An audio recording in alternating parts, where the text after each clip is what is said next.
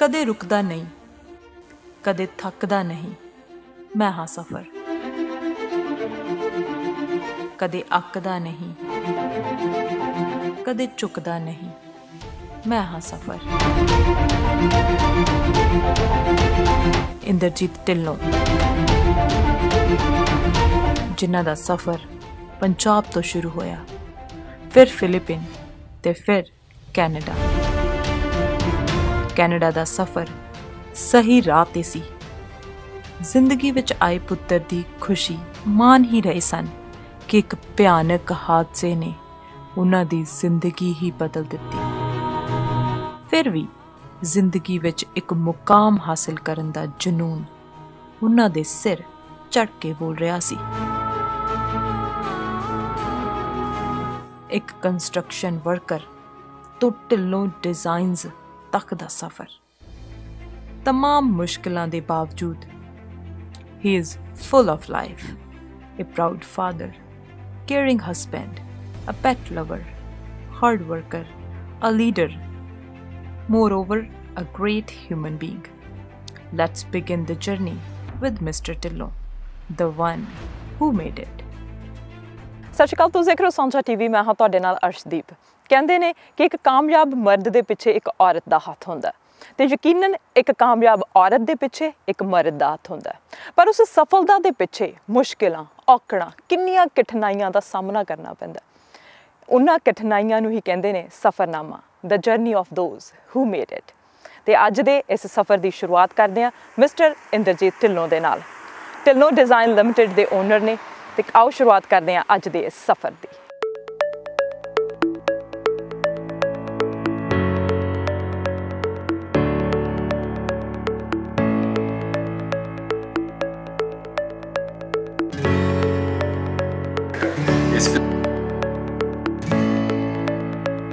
Hello, Mr. Tillo. Hi, nice to see you. How are you doing this morning? Thank you for having us. Mr. Tillo, nice to see you today. So morning ਦੇ ਵਿੱਚ ਤੁਹਾਡਾ routine ਕੀ ਹੁੰਦਾ basically? Normally I wake up in the morning around 6 o'clock, where I go to gym and come back around 8:30, then take my bath and go to work. Okay, morning ਦੇ ਵਿੱਚ ਜਿੱਦਾਂ ਸਾਰਿਆਂ ਨੂੰ ਆਦਤ ਹੁੰਦੀ ਹੈ ਕਿ ਅਸੀਂ ਟੀ ਪੀਣੀ ਹੈ, ਬਲੈਕ ਟੀ, ਸੋ ਕਿੱਦਾਂ ਦਾ ਸ਼ੌਂਕ ਹੈਗਾ ਸਵੇਰੇ ਸਵੇਰੇ? Just tea. Just tea. After that breakfast and stuff. ਤੇ family ਦੇ ਵਿੱਚ ਕੌਣ ਕੌਣ ਹੈਗਾ? My wife Neetu and my son Harsimran. And they help with you in the morning routine, or what's their routine as well? Their routine is usual routine, and my wife cook breakfast for me. Otherwise I'm totally independent. That's good. So gym ਜਾਂਦੇ ਹੈਗੇ ਆ, ਘੰਟਾ ਡੇਢ ਘੰਟਾ spend ਕਰਦੇ ਆ। ਸੋ normal every day weekend ਤੇ ਉੱਤੇ ਬ੍ਰੇਕ ਲੈਂਦੇ ਆ? ਹਾਂਜੀ, ਵੀਕਐਂਡ ਤੇ ਬ੍ਰੇਕ। ਹਾਂਜੀ, ਨਾਰਮਲ ਪਰਸਨ ਹੈ, ਚੀਟ ਡੇ ਹੋ ਜਾਂਦਾ ਹੈ। ਪੈਟ ਲਵਰ ਹੈਗੇ ਆ ਤੁਸੀਂ? ਕਿੰਨੇ ਟਾਈਮ ਤੋਂ ਤੁਸੀਂ ਰੱਖੇ ਪੈਟ ਨੂੰ ਰੱਖਿਆ ਹੋਇਆ? Because you have a dog, right? ਹਾਂਜੀ, ਇਟਸ ਆਲਮੋਸਟ 7 year. ਓਕੇ। ਤੇ ਹੋਰ ਕਿਹੜੀ ਕਿਹੜੀ ਸ਼ੌਂਕ ਹੈਗੇ? Watching TV, just visiting people.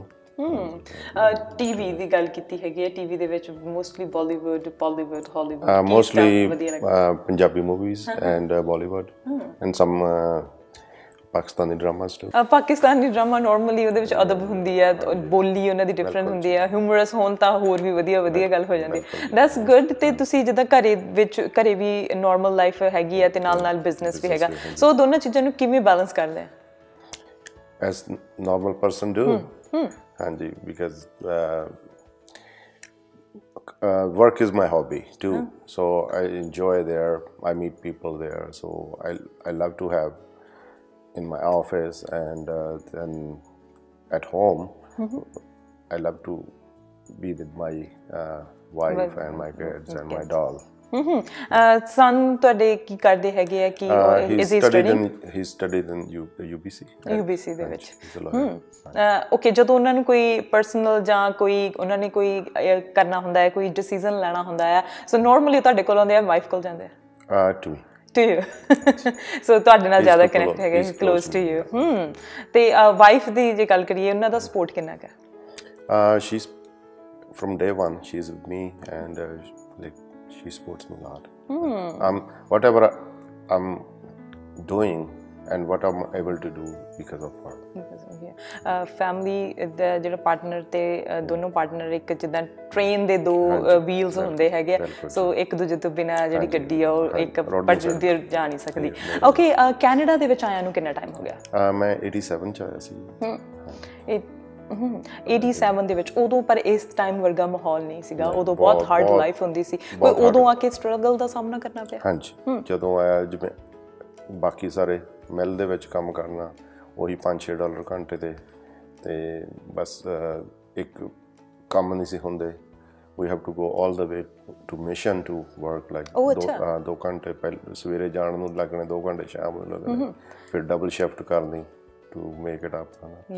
ਤੇ ਪਹਿਲਾਂ ਉੱਥੇ ਕੰਮ ਕੀਤਾ, ਫਿਰ ਉਸ ਤੋਂ ਬਾਅਦ ਇੱਧਰ ਉਹਨਾਂ ਦਿਨਾਂ 'ਚ ਜਿਹੜੀ ਹਾਊਸਿੰਗ ਇੰਡਸਟਰੀ ਸਟਾਰਟ ਹੋ ਰਹੀ ਸੀ, ਸੋ ਅਸੀਂ ਪਹਿਲਿਆਂ ਦੇ ਵਿੱਚ ਜਦੋਂ ਇੱਧਰ ਨੂੰ ਲੱਗੇ ਤਾਂ ਮੇਰੇ ਕੁਛ ਜਾਣਦੇ ਬੰਦੇ ਸੀਗੇ ਜਿਹੜੇ ਉਹ ਘਰਾਂ ਦਾ ਕੰਮ ਕਰਦੇ ਸੀ, ਸੋ ਮੈਂ ਇੱਧਰ ਨੂੰ ਸ਼ਿਫਟ ਹੋ ਗਿਆ ਕਿਉਂਕਿ ਉਦੋਂ ਇਦਾਂ ਸੀਗਾ ਕਿ ਜਿਹੜੇ ਕੰਮ ਕਿਸੇ ਨੇ ਪ੍ਰੈਫਰ ਕਰਤਾ ਉਹ ਤੁਸੀਂ ਉਹਦੇ ਸ਼ੁਰੂ ਕਰ ਦਿੰਦੇ, ਕਿਉਂਕਿ ਨਵੀਂ ਚੋਇਸ ਕੋਈ ਨਹੀਂ ਸੀ, ਨਵੀਂ ਕੰਟਰੀ, ਨਵਾਂ ਸਾਰਾ এনवायरमेंट, ਉਹਦੇ ਚ ਐਡਜਸਟ ਹੋਣ ਨੂੰ ਵੀ ਟਾਈਮ ਲੱਗਦਾ। ਪਹਿਲਾਂ ਉਹਨਾਂ ਦਿਨਾਂ ਦੇ ਵਿੱਚ BC ਦੇ ਵਿੱਚ ਜੌਬਸ ਨਹੀਂ ਸੀ ਜ਼ਿਆਦਾ ਹੁੰਦੀਆਂ, ਵੱਧ ਤੋਂ ਵੱਧ ਬਸ ਮਿਲ 'ਚ ਕੰਮ ਕਰ ਸਕਦੇ ਸੀ, ਹੋਰ ਕੋਈ ਕੰਮ ਨਹੀਂ ਸੀ ਹੁੰਦਾ।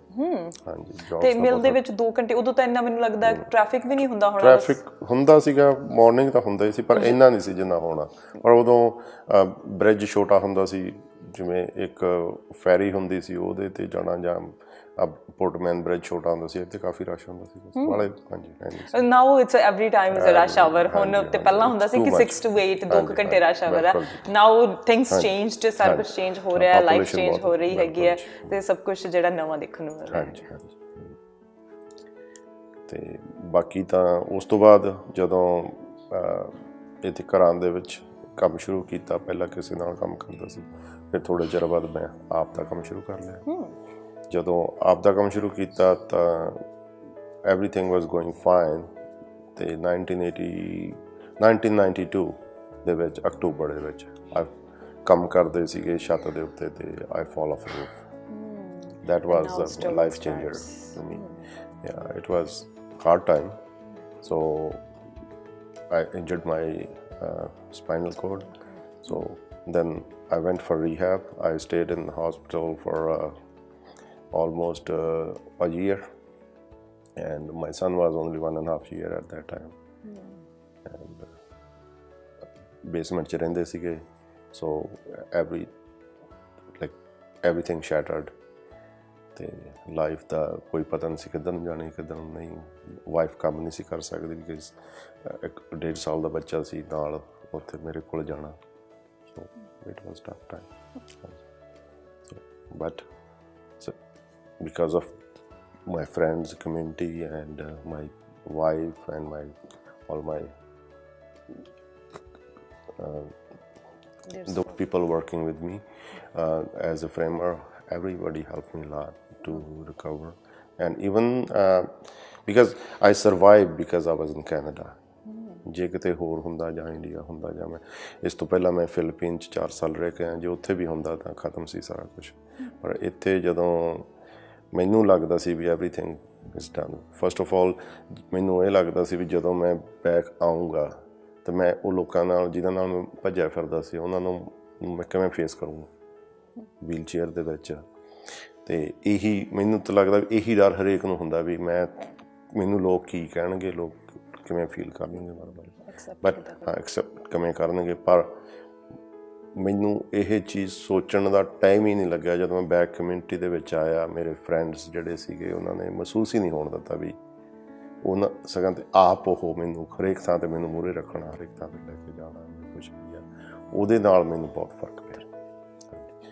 ਸੋ ਜਦੋਂ ਬੈਕ ਆਏ ਉਹਦੇ 'ਚ ਇੱਕ ਤਾਂ ਕਮਿਊਨਿਟੀ ਦੇ ਵਿੱਚ ਜਦੋਂ ਤਕਰੀਬਨ 6 ਮਹੀਨੇ ਬਾਅਦ ਰੀਹੈਬ ਸ਼ੁਰੂ ਹੋਇਆ, ਪਹਿਲੀ ਵਾਰ ਮੈਨੂੰ ਹਾਊਸ ਵਿਜ਼ਿਟ ਮਿਲੀ, ਉਦੋਂ ਮੈਨੂੰ ਬੜਾ ਲੱਗਦਾ ਸੀ ਵੀ ਇਟਸ ਟਫ ਹੈ ਨਾ। ਫਿਰ ਮੈਂ ਜਿਵੇਂ ਤੁਹਾਨੂੰ ਦੱਸਿਆ ਵੀ ਕਿਸੇ ਨੂੰ ਫੇਸ ਕਰਨ ਨੂੰ ਜੀ ਨਹੀਂ ਸੀ ਕਰਦਾ ਘਰ, ਪਰ ਜਦੋਂ ਮੈਂ ਆਇਆ ਪਰ ਮੈਨੂੰ ਮਹਿਸੂਸ ਨਹੀਂ ਹੋਣ ਦਿੱਤਾ। ਉਹਨਾਂ ਲੋਕਾਂ ਨੇ ਮੈਨੂੰ ਚੱਕ ਕੇ ਜਿਵੇਂ ਬਾਹਰ ਨੂੰ ਲੈ ਕੇ ਜਾਣਾ ਨਾਲ ਹਰੇਕ ਥਾਂ 'ਤੇ, ਈਵਨ ਜਿਹੜੀ ਕੰਸਟਰਕਸ਼ਨ ਸਾਈਟਸ 'ਤੇ ਵੀ ਮੈਨੂੰ ਲੈ ਕੇ ਜਾਣੀ ਵੀਲ ਚੇਅਰ, ਵੀ ਮੈਨੂੰ ਫੀਲ ਨਾ ਹੋਵੇ ਵੀ ਆਮ ਆਊਟ ਆਫ ਦੈਟ। ਸੋ ਉਸੇ ਚੀਜ਼ ਨਾਲ ਟਾਈ ਅਪ ਰਹਿੰਦਾ ਹੀ ਮੈਂ ਜਿਹੜੀ ਮੇਰੀ ਆਪ ਦੀ ਕੰਸਟਰਕਸ਼ਨ ਕੰਪਨੀ ਸੀ ਉਹਦੇ 'ਚ ਜਿਹੜੇ ਮੁੰਡੇ ਕੰਮ ਕਰਦੇ ਸੀ ਉਹਨਾਂ ਨੇ ਚਲੋ ਕੰਮ ਤਾਂ ਉਹਨਾਂ ਨੇ ਸਾਂਭ ਲਿਆ, ਬਟ ਦੇ ਨੀਡ ਮਾਈ ਗਾਈਡੈਂਸ, ਸੋ ਦੇ ਟੁਕ ਮੀ to sites and we keep doing the framing. But at the same time ਮੇਰਾ ਜਿਹੜੀ ਕੈਨੇਡਾ ਗਵਰਨਮੈਂਟ ਨੇ ਜਾਂ ਉਹਨਾਂ ਦੇ ਨਾਂ 'ਚ ਜਿਹਨੂੰ ਵਰਕ ਸੇਫ ਹੁਣ ਕਹਿੰਦੇ, ਉਦੋਂ WCB ਕਹਿੰਦੇ ਹੁੰਦੇ, ਵਰਕਰ ਕੰਪਨਸੇਸ਼ਨ ਬੋਰਡ, ਉਹ ਜਿਹੜਾ ਮੇਰਾ ਕੇਸ ਵਰਕਰ ਸੀਗਾ ਉਹਨੇ ਮੇਰੀ ਇੰਨੀ ਹੈਲਪ ਕੀਤੀ, ਮੈਨੂੰ ਨਹੀਂ ਸੀਗਾ ਪਤਾ ਵੀ ਮੈਂ ਕੀ ਕਰਾਂ ਕੀ ਨਾ ਕਰਾਂ।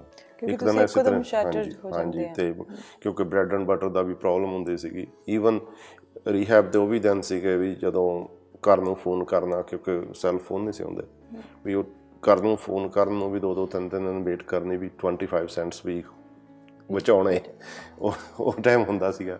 ਪਰ ਚਲੋ ਉਹ ਟਾਈਮ ਲੰਘ ਗਿਆ। ਤਾਂ ਜਿਹੜਾ ਉਹ ਕੇਸ ਵਰਕਰ ਸੀਗਾ ਉਹਨੇ ਫਿਰ ਮੈਨੂੰ ਇੱਕ ਦਿਨ ਇੱਕ ਨਹੀਂ ਬੈਠੇ ਘਰੇ, ਅਤੇ ਮੈਂ ਕਾਫੀ ਡਿਪਰੈਸ ਸੀਗਾ ਵੀ ਹੁਣ ਬਣੂ ਕੀ। ਤਾਂ ਉਹਦਾ ਨਾਂ ਸੀਗਾ ਡੌਨ ਰੋਏ, I want to say his name, because ਉਹਨੇ ਫਿਰ ਮੇਰੇ ਨਾਲ ਤਕਰੀਬਨ 1 ਦਿਨ ਲਾਇਆ, ਤੂੰ ਕੀ ਕਰ ਸਕਦਾ, ਤੂੰ ਪਹਿਲਾਂ ਕੀ ਕੀਤਾ ਸੀ, ਕਿਵੇਂ ਕੀਤਾ ਸੀ, ਕੀ ਸੀਗਾ ਉਹਦੇ 'ਚ। ਮੈਂ ਉਹਨੂੰ ਕਿਹਾ ਵੀ ਮੈਂ ਫਿਲੀਪੀਨ 'ਚ ਛੋਟਾ ਜਿਹਾ ਇੱਕ ਕੋਰਸ ਲਿਆ ਸੀਗਾ ਡਰਾਫਟਿੰਗ ਦਾ। ਸੋ ਉਹ ਕਹਿੰਦਾ ਵੀ that's it, we got it. ਸੋ ਉਹਨੇ ਉੱਥੇ ਹੀ ਫੋਨ ਕਰਕੇ ਪਤਾ ਕੀਤਾ ਵੀ ਮੈਂ ਕਿਹੜੇ ਹਿਸਾਬ ਨਾਲ ਅਪਗ੍ਰੇਡ ਕਰ ਸਕਦਾ, ਕਿੱਥੋਂ ਕੁਆਂਟਲਾਂ ਨਾਲ ਕੀਤਾ। ਸੋ ਮੇਰੀ ਐਡਮਿਸ਼ਨ ਫਾਰਮ ਭਰਵਾ ਕੇ ਗਿਆ ਉਹ ਉਸ ਦਿਨ, ਕਿਉਂਕਿ ਕਈ ਵਾਰ ਗਵਰਨਮੈਂਟ ਵੀ ਤੁਹਾਨੂੰ ਕਹਿ ਦਿੰਦੀ ਹੈ ਕਿ ਅਸੀਂ ਤੁਹਾਡੀ ਹੈਲਪ ਕਰ ਦਿੰਦੇ ਹਾਂ। ਡਿਡ ਦੇ ਸੇ ਟੂ ਯੂ, ਔਰ ਤੁਹਾਨੂੰ ਕੋਈ ਇੱਦਾਂ ਦਾ ਕੋਈ ਉਹਨਾਂ ਤੋਂ ਵੱਲੋਂ ਆਫਰ ਮਿਲਿਆ? ਨਹੀਂ, ਉਂਝ ਆਫਰ ਨਹੀਂ ਸੀ, ਉਂਝ ਕਿਉਂਕਿ ਕੇਸ ਵਰਕ ਕਰਦੇ ਆਉਣਾ ਹੀ ਹੁੰਦਾ ਘਰੇ। ਉਹ ਦੇਖਣ ਆਇਆ ਸੀ ਵੀ ਮੈਂ ਕਿਵੇਂ ਆਪਣੇ ਆਪ ਨੂੰ ਡੀਲ ਕਰ ਰਿਹਾ। ਉਹਦਾ ਕੰਮ ਤਾਂ ਸਿਰਫ ਇਹੀ ਸੀ ਵੀ ਮੈਨੂੰ ਵੀਲ ਚੇਅਰ ਲੈ ਤੀ, ਮੈਨੂੰ ਉਹ ਲੈ ਤਾ, ਬਟ ਉਹ ਬੰਦੇ ਦੀ ਆਪ ਦੀ ਜਿਵੇਂ ਕੋਈ ਅਟੈਚਮੈਂਟ ਹੋ ਜਾਂਦੀ, ਜਾਂ ਮੈਨੂੰ ਇੱਕ ਕਿਸਮ ਦਾ ਮੇਰੇ ਵਾਸਤੇ ਤਾਂ ਰੱਬ ਬਣ ਕੇ ਆਇਆ ਉਹ, ਹੈ ਨਾ। ਉਹਨੇ ਜਿਵੇਂ ਸਾਰੇ ਘਰ ਦੀ ਸਿਚੁਏਸ਼ਨ ਦੇਖ ਕੇ ਵੀ ਫਾਈਨੈਂਸ਼ੀਅਲੀ ਟਾਈਟ ਕੰਮ, ਅਤੇ ਉਹਨੇ ਫਿਰ ਮੈਨੂੰ ਇਸ ਰਾਹ ਪਾਇਆ ਵੀ ਚੰਗਾ ਤੂੰ ਵੀ ਕੰਸਟਰਕਸ਼ਨ ਦੇ ਵਿੱਚ ਹੈਗਾ, ਤੈਨੂੰ ਸਾਰਾ ਕੁਛ ਆਉਂਦਾ, Y don't you just start this drafting. ਸੋ ਉਹਨੇ ਫਿਰ ਮੈਨੂੰ ਐਡਮਿਸ਼ਨ ਲਈ ਫਿਰ ਮੈਂ ਇਹ ਕੋਰਸ ਕੀਤਾ 3 years ਦਾ, ਅਤੇ ਉਹਦੇ ਨਾਲ ਮੈਂ ਇੱਥੇ ਕਮਿਊਨਿਟੀ 'ਚ ਵੀ ਵਿਚਰਦਾ ਰਿਹਾ।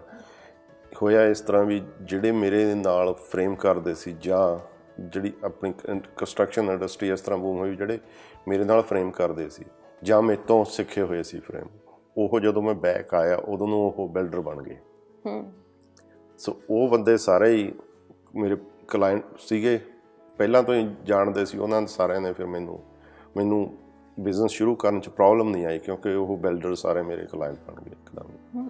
ਅਤੇ ਹੌਲੀ ਹੌਲੀ ਉਹੀ ਬਿਲਡਰ ਸੀ ਜਿਹੜੇ ਉਹ ਡਿਵੈਲਪਰ ਬਣ ਗਏ। ਉਹਨਾਂ ਨੇ ਉਸ ਤੋਂ ਜ਼ਿਆਦਾ ਕੰਮ ਲਿਆਉਣਾ ਸ਼ੁਰੂ ਕਰਤਾ।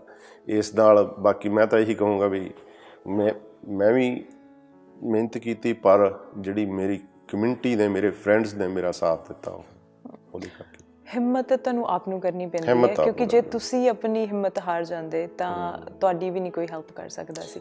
ਪਰ ਤੁਹਾਨੂੰ ਫੈਮਿਲੀ ਦਾ ਵੀ ਸਪੋਰਟ ਸੀਗਾ, ਅਤੇ ਤੁਹਾਡੇ 'ਚ ਆਪਦੇ ਵਿੱਚ ਇੱਕ ਉਹ ਸੀ ਜਨੂੰਨ ਕਿ ਮੈਂ ਕੁਛ ਕਰਨਾ ਹੈ। ਅਤੇ ਉਦੋਂ ਕੋਈ ਮੁਸ਼ਕਿਲਾਂ ਦਾ, ਕਠਿਨਾਈਆਂ ਦਾ, ਜਦੋਂ ਸਟਰਗਲ ਕਰ ਰਹੇ ਸੀ 3 ਸਾਲ ਕਾਲਜ ਵੀ ਜਾਣਾ, ਤੁਸੀਂ ਆਪਣੇ ਪੜ੍ਹਨਾ ਵੀ ਨਾਲ ਤੁਸੀਂ ਬਿਜ਼ਨਸ ਨੂੰ ਵੀ ਦੇਖਣਾ, ਫੈਮਿਲੀ ਨੂੰ ਵੀ ਦੇਖਣਾ, ਕਿੰਨਾ ਔਖਾ ਸੀ? ਔਖਾ ਤਾਂ ਸੀਗਾ ਜੀ, ਜਿਵੇਂ ਵੱਡੇ ਤਾਂ ਸੱਟ ਹੁੰਦੀ ਹੈ, ਫਾਈਨੈਂਸ਼ੀਅਲ ਸੱਟ ਹੁੰਦੀ ਹੈ ਨਾ। ਇੱਕ ਦੂਜੇ ਪਾਸੇ ਤੁਹਾਨੂੰ ਜਿਹੜਾ ਰਿਹੈਬ, ਬਿਕਾਜ਼ ਤੁਹਾਨੂੰ ਤੁਰਨਾ ਨਹੀਂ ਆਉਂਦਾ, ਇੱਕ ਕਿਸਮ ਦਾ ਨਵਾਂ ਜਨਮ ਹੁੰਦਾ, ਤੁਹਾਨੂੰ ਪਹਿਲਾਂ ਬਿਠਾ ਕੇ ਬੈਠਣਾ ਵੀ ਨਹੀਂ ਆਉਂਦਾ ਹੁੰਦਾ, ਕਿਉਂਕਿ ਤੁਹਾਡਾ ਬੈਲੈਂਸ ਡਿਫਰੈਂਟ ਹੋ ਜਾਂਦਾ। ਬੈਠਣਾ ਵੀ ਨਹੀਂ ਆਉਂਦਾ, ਪਹਿਲਾਂ ਬੈਠਣਾ ਸਿਖਾਉਂਦੇ ਆ, ਫਿਰ ਜਿਵੇਂ ਬਾਲ ਮਾਰ ਕੇ ਫੜਨੇ, ਬੈਲੈਂਸ ਕਰਨਾ ਸਿਖਾਉਂਦੇ ਹੈ ਨਾ। ਇੱਕ ਕਿਸਮ ਦਾ ਨਵਾਂ ਜਨਮ ਹੁੰਦਾ ਹੈ ਉਹ। ਅਤੇ ਪਰ ਇਹਦੇ 'ਚ ਕੀ ਹੁੰਦਾ, ਜਿਹੜੀ ਮੈਂ ਇੱਥੇ ਇਹ ਚੀਜ਼ ਲਿਆਉਣੀ ਚਾਹੁੰਦਾ ਵੀ, ਹਾਂ ਮੈਨੂੰ ਪਤਾ ਲੱਗ ਗਿਆ ਸੀ 6 ਵੱਜ ਕੇ ਮੇਰੇ। ਆਮ ਕੀ ਹੁੰਦਾ ਬਈ ਠੀਕ ਹੋ ਜਾਊਗਾ ਹੈ ਨਾ ਜੀ।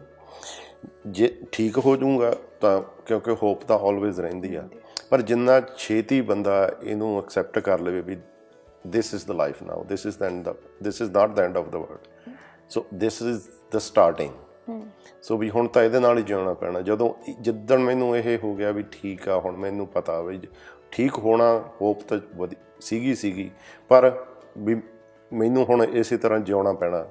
ਉਸ ਦਿਨ ਤੋਂ ਮੈਨੂੰ ਜਿਵੇਂ ਹੌਸਲਾ ਮਿਲ ਗਿਆ, ਉਸ ਦਿਨ ਤੋਂ ਮੈਨੂੰ ਜਿਵੇਂ ਇਸ ਚੀਜ਼ ਦੇ ਲੜਨ ਦੀ ਤਾਕਤ ਹੋਰ ਮਿਲ ਗਈ ਵੀ ਹੁਣ ਲੈਟਸ ਫਾਈਟ, ਹੈ ਨਾ ਜੀ। ਅਤੇ ਬਾਕੀ ਇਹ ਵੀ ਹੁੰਦਾ ਤੁਹਾਨੂੰ ਵੀ ਵਿਹਲਾ ਬੈਠਣਾ ਜਾਂ ਦੂਜਾ, ਜੇ ਹੁਣ ਦੂਜੇ ਵੀਰੇ ਜਿਹੜੇ ਮੇਰੇ ਨਾਲ ਉੱਥੇ ਉਹਨਾਂ ਦੇ ਨਾਲ ਹੌਸਪਿਟਲ 'ਚ ਸੀਗੇ, ਕਈ ਬੰਦਿਆਂ ਨੂੰ ਜਾਣਦਾ, ਉਹ ਪੈਨਸ਼ਨ 'ਤੇ ਹੀ ਗੁਜ਼ਾਰਾ ਕਰੀ ਜਾਂਦੇ ਆ, ਕਿਉਂਕਿ ਪੈਨਸ਼ਨ ਇੰਨੀ ਕੁ ਮਿਲਦੀ ਹੁੰਦੀ ਆ ਵੀ ਇੱਧਰ ਲੱਗਦਾ ਹੁੰਦਾ ਵੀ ਜੇ ਨਵਾਂ ਕੰਮ ਸ਼ੁਰੂ ਕੀਤਾ ਤਾਂ ਤੁਸੀਂ ਪੈਨਸ਼ਨ ਆਪਦੀ ਖਰਾਬ ਕਰਾਂਗੇ, ਉਹਨੇ ਤਾਂ ਬਣਨੇ ਨਹੀਂ, ਪਰ ਬਣਨੇ ਨੂੰ ਉਹ ਪੈਨਸ਼ਨ ਤਾਂ ਕੁਛ ਵੀ ਨਹੀਂ ਰਹੀ ਜਿਹਨੇ। ਕਿਉਂਕਿ ਤੁਹਾਨੂੰ ਪਤਾ ਹੈ ਕਿ 100% ਤੁਸੀਂ ਠੀਕ ਨਹੀਂ ਹੋਣਾ, ਪਰ ਕਿਤੇ ਨਾ ਕਿਤੇ ਹੁੰਦਾ ਹੈ ਕਿ ਜਿੰਨਾ ਠੀਕ ਹੈ ਫਿਰ ਤੁਸੀਂ ਉੱਦਾਂ ਵੀਕ ਹੋ ਰਹੇ ਆ, ਜੇ ਤੁਸੀਂ ਕਿਤੇ ਡਿਪੈਂਡ ਹੋ ਰਹੇ ਆ ਪਰ ਤੁਸੀਂ ਡਿਪੈਂਡੈਂਟ ਨਹੀਂ ਹੈਗੇ। ਤੁਹਾਨੂੰ ਹੁਣ ਵੀ ਦੇਖਿਆ ਆ, ਤੁਸੀਂ ਤੁਹਾਡੇ ਕੋਲ ਬਿਜ਼ਨਸ ਹੈ, ਤੁਸੀਂ ਕੰਮ ਕਰਦੇ ਹੈਗੇ ਆ, ਬਟ ਤੁਸੀਂ ਟੈਕਨੋਲੋਜੀ ਦਾ ਸਹਾਰਾ ਨਹੀਂ ਲੈ ਰਹੇ, ਆਪਣੇ ਹੱਥਾਂ ਦੇ ਨਾਲ ਹੀ ਆਪਣੇ ਆਪ ਨੂੰ ਤੁਸੀਂ ਕਰਦੇ ਹੈਗੇ ਆ। ਸੁਖਿਆ ਕਿਉਂਕਿ ਜਿਵੇਂ ਹੁਣ ਕਈ ਇਸ ਚੀਜ਼ ਨੂੰ ਕਹਿੰਦੇ V Y don't you get electric chair ਜਾਂ ਹੋਰ, ਉਹਦੇ ਨਾਲ ਇਹ ਹੈ ਵੀ ਇੱਕ ਤਾਂ ਇਲੈਕਟ੍ਰਿਕ ਚੇਅਰ ਨਾਲ ਤੁਸੀਂ ਬਾਉਂਡ ਹੋ ਜਾਂਦੇ ਆ, ਬਿਕਾਜ਼ ਯੂ ਕਾਂਟ ਮੈਂ ਇਹੀ ਚੀਜ਼ ਚਾਹੁੰਦਾ ਵਾਂ ਵੀ ਮੈਂ ਬੈਠਾ ਜ਼ਰੂਰ ਵੀਲ ਚੇਅਰ 'ਤੇ, ਬਾਕੀ ਮੈਂ ਕੁਛ ਨਹੀਂ, ਮੈਂ ਐਵਰੀਥਿੰਗ ਆਰਡੀਨਰੀ ਕਰਨਾ ਚਾਹੁੰਦਾ ਵੀ ਤਾਂ ਕਿ ਮੈਨੂੰ ਇਹ ਨਾ ਹੋਵੇ ਵੀ ਇੱਕ ਚੀਜ਼ ਨਾਲ ਮੈਂ ਟਾਈ ਹੋ ਜਾਵਾਂ। ਇਲੈਕਟ੍ਰਿਕ ਚੇਅਰ ਨਾਲ ਮੈਨੂੰ ਫਿਰ ਉਹ ਸੇਮ ਕਾਰ ਲੈਣੀ ਪੈਣੀ ਆ ਜਿਹਦੇ ਵਿੱਚ ਇੱਕੋ ਹੀ ਕਾਰ ਯੂਜ਼ ਕਰ ਸਕਦਾ। ਹੁਣ ਇਹ ਚੇਅਰ ਆ, ਮੇਰੇ ਜਿੰਨੇ ਯਾਰ ਦੋਸਤ ਆ, ਕਿਹਦੀ ਮਰਜ਼ੀ ਕਾਰ ਹੁੰਦੇ, ਮੈਂ ਚੱਕ ਕੇ ਉਹਦੇ 'ਚ ਰੱਖ ਕੇ ਨਾਲ ਤੁਰ ਜਾਂਦਾ। ਸੋ ਬੰਨਿਆ ਨਹੀਂ ਹੁਣ ਮੈਂ ਉਹਦੇ ਨਾਲ। ਅਤੇ ਦੂਜਾ ਹੈਗਾ ਵੀ ਮੈਨੂੰ ਪਤਾ ਵੀ ਜਿਹੜੀਆਂ ਲੱਤਾਂ ਦਾ ਕੰਮ ਵੀ ਮੇਰੀਆਂ ਬਾਹਾਂ ਨੇ ਕਰਨਾ, ਸੋ ਜੇ ਮੈਂ ਇਹ ਚੇਅਰ ਲੈ ਕੇ ਘੁੰਮਦਾ, ਸੋ ਇਹਦੇ ਨਾਲ ਕੀ ਹੈ ਵੀ ਮੇਰੀ ਆਟੋਮੈਟਿਕ ਐਕਸਰਸਾਈਜ਼ ਬਾਹਾਂ ਦੀ ਹੋ ਹੀ ਜਾਂਦੀ ਹੈ। ਸੋ ਇੰਸਪੀਰੇਸ਼ਨਲ। ਇੱਦਾਂ ਹੀ ਤੁਹਾਡੇ ਨਾਲ ਗੱਲਬਾਤ ਜਾਰੀ ਰਹੇਗੀ। ਰੁਕਦੇ ਹਾਂ ਬ੍ਰੇਕ ਦੇ ਲਈ। ਹਿੰਮਤ ਕਰ ਜੇ ਰਸਤੇ ਵਿੱਚ ਕਠਿਨਾਈਆਂ ਨੇ, ਹੰਝੂਆਂ ਨੇ ਤਕਦੀਰਾਂ ਕਦ ਪਲਟਾਈਆਂ ਨੇ। ਸਫਰਨਾਮਾ ਦੇ ਵਿੱਚ ਇੱਦਾਂ ਹੀ ਬਣੇ ਰਵਾਂਗੇ ਅਤੇ ਤੁਸੀਂ ਰੁਕ ਜਾਓ ਛੋਟੀ ਜਿਹੀ ਬ੍ਰੇਕ ਦੇ ਲਈ। ਵਾਪਸ ਆਉਂਦੇ ਹਾਂ ਬ੍ਰੇਕ ਤੋਂ ਬਾਅਦ।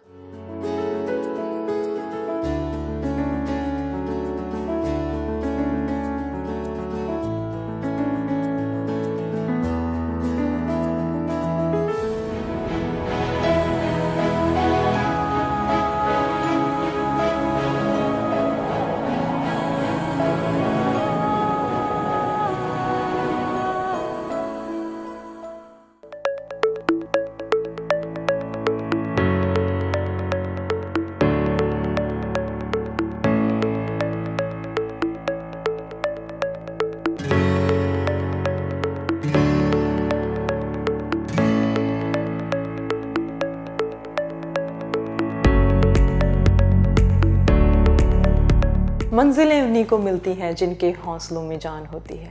मंजिलें उन्हीं को मिलती है जिसके सपनों में जान होती है। सिर्फ पंखों से कुछ नहीं होता, हौसलों से उड़ान होती है। सफ़रनामा, the journey of those who made. ते अज सफ़रनामा दे विच गलबात हो रही है मिस्टर इंद्रजीत ढिल्लों दे नाल। ਤੇ ਇੰਦਰਜੀਤ ਢਿੱਲੋਂ ਦੇ ਨਾਲ ਜਿਹੜੀ ਗੱਲਬਾਤ ਨੂੰ ਅੱਗੇ ਵਧਾਉਂਦੇ ਆ। ਸੋ ਮਿਸਟਰ ਢਿੱਲੋਂ, ਆਪਾਂ ਗੱਲ ਕੀਤੀ ਹੈ ਕਿ ਤੁਸੀਂ ਕਿੱਦਾਂ ਫੇਸ ਕੀਤਾ, ਕਿੰਨੀਆਂ ਕਠਿਨਾਈਆਂ ਨੂੰ ਝੱਲਿਆ, ਪਰ ਕਈ ਲੋਕ ਤੁਹਾਡਾ ਸਾਥ ਦਿੰਦੇ ਆ, ਪਰ ਕਈ ਲੋਕ ਤੁਹਾਨੂੰ ਐਕਸੈਪਟ ਨਹੀਂ ਕਰਦੇ, ਕਿਉਂਕਿ ਤੁਸੀਂ ਇਹ ਨਹੀਂ ਕਿ ਬਾਈ ਬੋਰਨ ਤੁਸੀਂ ਇਸ ਕੰਡੀਸ਼ਨ 'ਚ ਹੈਗੇ ਆ। ਤੁਹਾਨੂੰ ਲੋਕਾਂ ਨੇ ਚੱਲਦੇ ਫਿਰਦੇ ਦੇਖਿਆ। ਕੁਛ ਲੋਕ ਤੁਹਾਡੇ 'ਤੇ ਤਰਸ ਵੀ ਕਰਦੇ ਆ, ਕੁਛ ਲੋਕ ਤੁਹਾਨੂੰ ਹੌਸਲਾ ਦਿੰਦੇ ਆ ਵੀ ਨਹੀਂ, you are the same person before, ਜਿਹੜੇ ਤੁਸੀਂ ਪਹਿਲਾਂ ਸੀ, ਜਿਹੜੇ ਹੁਣ ਹੈਗੇ ਆ, ਕੁਛ ਵੀ ਚੇਂਜ ਨਹੀਂ ਹੋਇਆ, ਅਸੀਂ ਤੁਹਾਡੇ ਨਾਲ ਹਾਂ। ਪਰ ਕਈ ਲੋਕ ਤੁਹਾਨੂੰ ਤਾਨਾ ਵੀ ਮਾਰ ਜਾਂਦੇ ਆ, ਤੁਹਾਨੂੰ ਮਿਹਣਾ ਵੀ ਮਾਰ ਜਾਂਦੇ ਹੈਗੇ ਆ। ਸੋ ਇੱਦਾਂ ਦਾ ਕੁਛ ਐਕਸਪੀਰੀਅੰਸ ਹੋਇਆ ਤੁਹਾਡੇ ਨਾਲ? ਹਾਂਜੀ, ਇਹ ਮੈਂ ਤਾਂ ਇਹ ਕਹੂੰਗਾ ਸਿਰਫ ਆਪਣੀ ਕਮਿਊਨਿਟੀ ਦੇ ਵਿੱਚ ਜਾਂ ਕੁਛ ਚਾਈਨੀਜ਼ ਕਮਿਊਨਿਟੀ ਦੇ ਵਿੱਚ ਮੈਂ ਦੇਖਿਆ ਵੀ ਜਿਹੜੇ ਲੋਕ ਹੈਗੇ ਆ, ਅਵੇਅਰਨੈਸ ਦੀ ਪ੍ਰੋਬਲਮ ਹੈਗੀ ਆ, ਲੋਕਾਂ ਨੂੰ ਅਵੇਅਰ ਨਹੀਂ ਇਸ ਸੱਟ ਬਾਰੇ। ਅਦਰਵਾਈਜ਼ ਤਾਂ ਜਿਹੜੇ ਮੈਜੋਰਟੀ ਤਾਂ ਲੋਕ ਹੈਗੇ ਆ ਉਹ ਅੰਡਰਸਟੈਂਡ ਕਰਦੇ ਆ ਇਹਨੂੰ, ਤਾਂ ਬੜਾ ਪੋਜ਼ੀਟਿਵ ਤਰੀਕੇ ਨਾਲ ਉਹ ਤੁਹਾਨੂੰ ਹੈਲਪ ਕਰਦੇ ਆ। ਪਲੱਸ ਉਹ ਜਿੰਨਾ ਚਿਰ ਤੁਸੀਂ ਹੈਲਪ ਨਾ ਮੰਗੋ ਉਨਾ ਚਿਰ ਉਹ ਤੁਹਾਨੂੰ ਹੈਲਪ ਨਹੀਂ ਕਰਦੇ, ਤਰਸ ਨਹੀਂ ਕਰਦੇ ਤੁਹਾਡੇ 'ਤੇ। ਪਰ ਕੁਛ ਲੋਕ ਨਾਲ ਇੱਕ ਦੋ ਇੰਸੀਡੈਂਟ ਇਹੋ ਜਿਹੇ ਹੋਏ ਆ ਵੀ ਜਿਵੇਂ कोई ਇਹੋ ਜਿਹੀ ਅਨਹੋਰਾ ਮਾਰ ਦੇਣਾ ਵੀ ਤੁਰ ਜਾਂਦੇ ਵੀ ਜਿਹੜਾ ਕਿ ਹਰਟ ਕਰਦਾ ਪਰ this is life. I just move on. And ਬਾਕੀ ਜਿਵੇਂ ਇੱਕ ਆਪਣੀ ਜਿਹੜੀ ਵੱਡੀ ਪ੍ਰੋਬਲਮ ਆਪਣੀ ਕਮਿਊਨਿਟੀ ਦੇ ਵਿੱਚ ਜਾਂ ਹੋਰਾਂ ਕਮਿਊਨਿਟੀਆਂ 'ਚ ਵੀ ਹੋ ਸਕਦੀ ਹੈ ਪਰ ਜਿਹੜੀ ਕਿਉਂਕਿ ਮੇਰੀ ਡੀਲਿੰਗ ਮੋਸਟਲੀ ਆਪਣੀ ਕਮਿਊਨਿਟੀ ਆਪਣੇ ਥਾਵਾਂ ਦੇ ਇਹੀ ਜਿਹੜੀ ਵੀਲ ਚੇਅਰ ਪਾਰਕ ਜਾਂ ਵੀਲ ਚੇਅਰ ਰੈਂਪ ਇਹਨੂੰ ਓਬੇ ਨਹੀਂ ਕਰਦੇ ਨੋਰਮਲੀ ਜਿਹੜੀ ਪਹਿਲੀ ਚੀਜ਼ ਦੇਖਣੀ ਹੈ ਇਹਨਾਂ ਨੇ ਵੀ ਵੀਲ ਚੇਅਰ ਪਾਰਕ ਦੇ ਵਿੱਚ ਪਾਰਕ ਲਾ ਜਾਣੀ ਜਾਂ to close to that park ਲਾ ਜਾਣੀ ਮੈਂ ਤੁਹਾਡੇ ਮਾਧਿਅਮ ਦੇ ਹਿਸਾਬ ਨਾਲ ਮਾਧਿਅਮ ਦੇ ਥਰੂ ਮੈਂ ਕਹਿਣਾ ਚਾਹੁੰਦਾ ਵੀ ਸਿਰਫ ਇੰਨਾ ਨਹੀਂ ਹੈਗਾ ਉਹਨਾਂ ਨੂੰ ਇਹ ਸੋਚਣਾ ਚਾਹੀਦਾ ਵੀ ਕਈ ਵਾਰ ਮੇਰੀ ਨਾਲ ਇਹ ਇੰਸੀਡੈਂਟ ਹੋਇਆ ਵੀ ਮੈਨੂੰ ਅਪੁਆਇੰਟਮੈਂਟ 'ਤੇ ਗਿਆ ਤਾਂ ਉੱਥੇ ਵੀਲ ਚੇਅਰ ਪਾਰਕ ਦੇ ਵਿੱਚ ਪਾਰਕ ਕਿਸੇ ਦੀ ਹੋਰ ਲੱਗੀ ਹੋਈ ਜਿਹਦੇ ਕੋਲ ਕੋਈ ਵੀਲ ਚੇਅਰ ਟੈਗ ਨਹੀਂ ਜਾਂ ਕੁਛ ਨਹੀਂ ਅਤੇ ਪਰ ਮੈਨੂੰ ਹੋਰ ਕਿਸੇ ਵੀ ਪਾਰਕ 'ਚ ਪਾਰਕ ਲਾ ਕੇ ਮੇਰੀ ਕਾਰ ਚੇਅਰ ਨਹੀਂ ਸੀ ਬਾਹਰ ਨਿਕਲ ਰਹੀ ਇਸ ਕਰਕੇ ਮੈਨੂੰ ਬੈਕ ਆਉਣਾ ਪਿਆ ਅਤੇ ਆਮ ਬੰਦੇ ਵਾਸਤੇ ਇਹ ਛੋਟੀ ਜਿਹੀ ਗੱਲ ਆ ਪਰ ਐਵਰੀ ਇੰਚ ਕਾਊਂਟਸ ਤੁਹਾਨੂੰ ਧਿਆਨ ਵਿੱਚ ਰੱਖਣਾ ਚਾਹੀਦਾ ਹੈ ਕਿ ਜੋ ਬਣਾਇਆ ਗਿਆ ਰੂਲ ਕਿਸ ਚੀਜ਼ ਦੇ ਲਈ ਬਣਾਇਆ ਗਿਆ ਉਹਨੂੰ ਅਸੀਂ ਫੋਲੋ ਕਰਨਾ ਹੈਗਾ ਸੋ ਹੋਰ ਕਠਿਨਾਈਆਂ ਤਾਂ ਸਾਰਿਆਂ ਦੇ ਸਾਹਮਣੇ ਆਉਂਦੀਆਂ ਸਟਰਗਲ ਤੁਸੀਂ ਕਰਦੇ ਆ ਪਰ ਮੁਸ਼ਕਿਲਾਂ ਦਾ ਸਾਹਮਣਾ ਕਰਨਾ ਪੈਂਦਾ ਹੈ ਕੋਈ ਹੋਰ ਅਜਿਹੀ ਚੀਜ਼ ਜਿਹੜੀ ਤੁਹਾਨੂੰ ਹਰਟ ਕਰ ਗਈ ਹੋਵੇ ਕੋਈ ਇਨਸੀਡੈਂਟ ਇੱਦਾਂ ਦਾ ਕਿ ਜਿਹੜਾ ਅੱਜ ਤੱਕ ਨਾ ਭੁੱਲੇ ਹੋ ਉਹ ਜੀ ਇੱਕ ਵਾਰੀ ਹੋਇਆ ਸੀਗਾ ਵੀ ਬੈਕ ਥੋੜ੍ਹੀ ਸਟੋਰੀ ਦੱਸਦਾ ਮੈਂ ਮੇਰਾ ਜਦੋਂ 1600 ਸਾਲ ਜਿਹੜਾ 1999 ਆਪਾਂ ਬਣਾਇਆ ਸੀ 300 ਸਾਲਾ ਉਹਦੇ 'ਚ ਮੈਂ ਮੁੰਡਾ ਛੋਟਾ ਸੀਗਾ ਮੈਂ ਉਹਨੂੰ ਸਿਖਾਉਂਦਾ ਰਿਹਾ ਵੀ ਇਸ ਤਰ੍ਹਾਂ ਆਪਣਾ ਧਰਮ ਹੁੰਦਾ ਇਸ ਤਰ੍ਹਾਂ ਸਾਰਾ ਦੱਸਿਆ ਉਹਨਾਂ ਨੂੰ ਈਵਨ ਉਹ ਪ੍ਰਾਈਵੇਟ ਸਕੂਲ 'ਚ ਪੜ੍ਹਦਾ ਸੀਗਾ ਹੁਣ ਪ੍ਰਾਈਵੇਟ ਸਕੂਲ 'ਚ ਮੋਸਟਲੀ ਪ੍ਰਾਈਵੇਟ ਸਕੂਲ ਤੁਹਾਨੂੰ ਮਿਲਦੇ ਆ ਵੀ ਤੁਸੀਂ ਫੀਸ ਦੇਣ ਦੀ ਲੋੜ ਨਹੀਂ ਜਸਟ ਇੱਕ ਪੇਰੈਂਟਸ ਕ੍ਰਿਸਚਨ ਬਣ ਜਾਓ ਪਰ ਮੈਂ ਉਹ ਵੀ ਮੈਂ ਕਿਹਾ ਵੀ ਉਹ ਨਹੀਂ ਕਰਨਾ ਵੀ ਆਪਾਂ ਸਿੱਖ ਧਰਮ ਨਾਲ ਹੈਗਾ ਆਪਣਾ ਸਿੱਖ ਧਰਮ ਸੋ ਇਸ ਕਰਕੇ ਮਹਿੰਗੀਆਂ ਫੀਸਾਂ ਮਹਿੰਗਾ ਕਰਕੇ ਸਾਰਾ ਕੁਛ ਕਰਕੇ ਮੈਂ ਮੁੰਡੇ ਨੂੰ ਪਹਿਲੀ ਵਾਰ ਮੈਂ 60 ਵਜਣ ਤੋਂ ਬਾਅਦ ਇੰਡੀਆ ਗਿਆ ਸੀਗਾ 2000 ਦੇ ਵਿੱਚ ਉੱਥੇ ਸਾਰੇ ਰਲ ਕੇ ਕਹਿੰਦੇ ਚਲੋ ਹੁੰਦਾ ਹੀ ਆ ਜਿਹੜਾ ਵੀ ਜਾਂਦਾ ਉੱਥੇ ਵੀ ਗੋਲਡਨ ਟੈਂਪਲ ਜਾ ਕੇ ਆਉਂਦੇ ਆ ਮੁੰਡਾ ਮੇਰੇ ਨਾਲ ਸੀਗਾ ਅਤੇ ਪਹਿਲਾਂ ਤਾਂ ਜਾਂਦੇ ਸਾਰਾ ਉੱਥੇ ਅੰਦਰ ਵੜਦੇ ਸਾਰੇ ਸਾਨੂੰ ਉੱਥੇ ਰੋਕ ਕੇ ਅਤੇ ਕਹਿੰਦੇ ਜੀ ਵੀਲ ਚੇਅਰ ਨਾ ਜਾ ਨਹੀਂ ਸਕਦੇ ਅੰਦਰ ਕਰਮਾਂ 'ਚ ਨਹੀਂ ਜਾ ਸਕਦੀ ਮੈਂ ਪੁੱਛਿਆ ਵੀ ਕੀ ਕਹਿੰਦੇ ਜੀ ਨਹੀਂ ਇਹਦੇ ਟਾਇਰਾਂ ਨੂੰ ਲੈਦਰ ਲੱਗਿਆ ਦੱਸਣ ਦਾ ਮੈਂ ਚਲੋ